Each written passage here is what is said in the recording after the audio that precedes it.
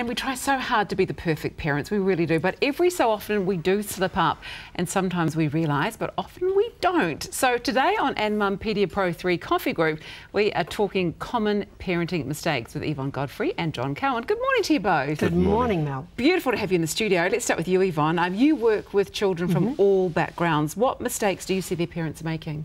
I think one of the big ones is that parents believe their role is to make their kids happy and to minimise their problems. Unfortunately, if they have that stance, it leads to not wanting to make unpopular decisions. And of course, this gives too much power back to the children.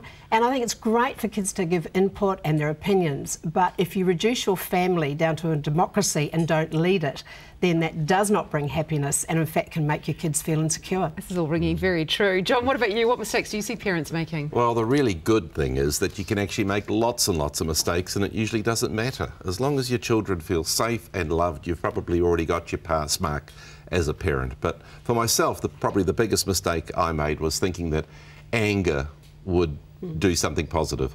But anger never seemed to work for me. And my kids very seldom ever came back to me afterwards and said, "Oh, thank you very much for that telling off, Dad. That was just what we needed to see the light and get back on track." Doesn't happen. It's funny that, isn't it? Because I don't think that works for anyone, although sometimes it's a little bit hard to avoid. Oh, yeah. Yvonne, the next mistake you want to talk about is parents putting the kids before their marriage. Look, I think the greatest gift that parents can give their children is a strong, united marriage.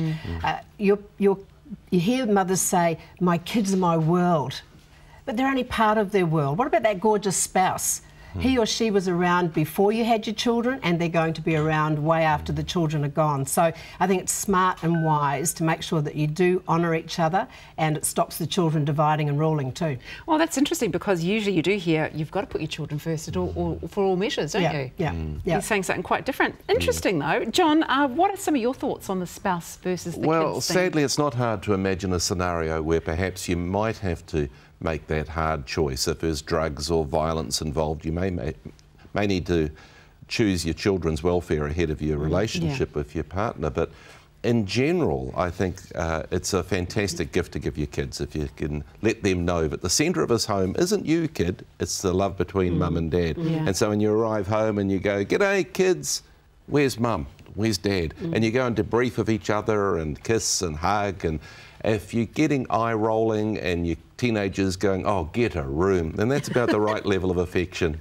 And yeah, it really makes what happens good if there's things not that love between mum and dad? Things could get awkward. It could, and it does impact children. That's the thing to bear in mind. And so working on your relationship together can be a really, really potent parenting tool to help things out. And it's interesting that you talk too about the dividing and conquer, because I think everyone who's got children has had that situation where their children have tried to divide their parents, asked you one question, then gone and asked their father the other one. But I remember doing that as a child as well. It's quite a common practice, isn't it? It's human nature. Yeah, it is. So you have to try and nip that one in the bud. Yeah, I reckon the best thing is just to default to whoever's made the rule first and just say, "Oh, has mum already said that?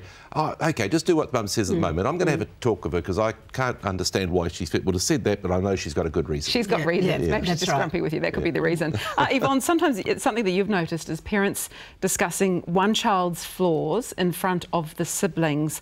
How does that affect children? It's very unnerving for children.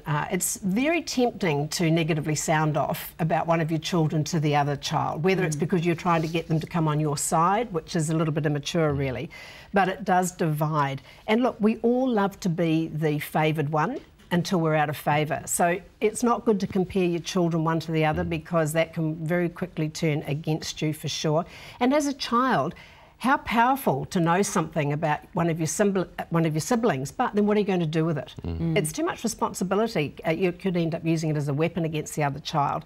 So, you know, we all know that if someone's talking badly about someone, eventually it'll be our turn as well. So it's not a good strategy. That's true. We, as grown-ups, do have to be the grown-ups, don't we, when we're parenting? John, you agree it's healthier to keep your complaints about your kids away from their ears? I think so, but if one of the children is being unpleasant and bullying, then the sibling knows about it and is usually the victim of it. And kids will feel very, very hurt if you don't side with them against this bully. So they have a very black and white sense of justice and they want you to side with them. And you can sympathise, you can agree, but you can bring an adult perspective as well. You can say, "Gee, no, Tom shouldn't have done that. And I'm going to get him to sort that out as soon as he's cooled down a bit. But he doesn't normally act like that. I wonder what's going on. So you can add that extra adult perspective that there could be some reason behind this that we need to get to the bottom of. What about if parents have separated? How do you have that united front in that situation? It's very tricky, but even though you've probably disagreed on all sorts of things, one of the things you probably will agree on is that you want the best for the children. And you might have slightly different approaches to that, but it at least is that common ground that you can start your negotiations on. So Yvonne, what about you? What are your thoughts? It's really hard when parents are separated because their own pain often outweighs their responsibility factor towards their children. But if they can come to some sort of truce for the sake of the children, I think it's really important, because it's really easy to download on a child the negativities about the mother or the father, likewise with the children, as we were discussing before, and that is just totally out of bounds. It doesn't help, it doesn't grow relationships, and literally destroys the little you've got left after a divorce. Yeah, sound advice from both of you. Always great to have a chat, Yvonne and John. Thank you so much. Coffee Group is brought to you by Anmum Paediapro 3, the only toddler milk with no added sugars. And if you have any worries that you'd like addressed by our parenting panel, message us on the Cafe Facebook page. One contributor will win this very cool ebook from Anmum. And congratulations to this week's winner. Now, your long black with soy is coming right up. Oh, that's Jessie. Tell me what my coffee order is. You can put your own voice into it. This week's winner is Cherie Burns. Congrats, your ebook is on its way.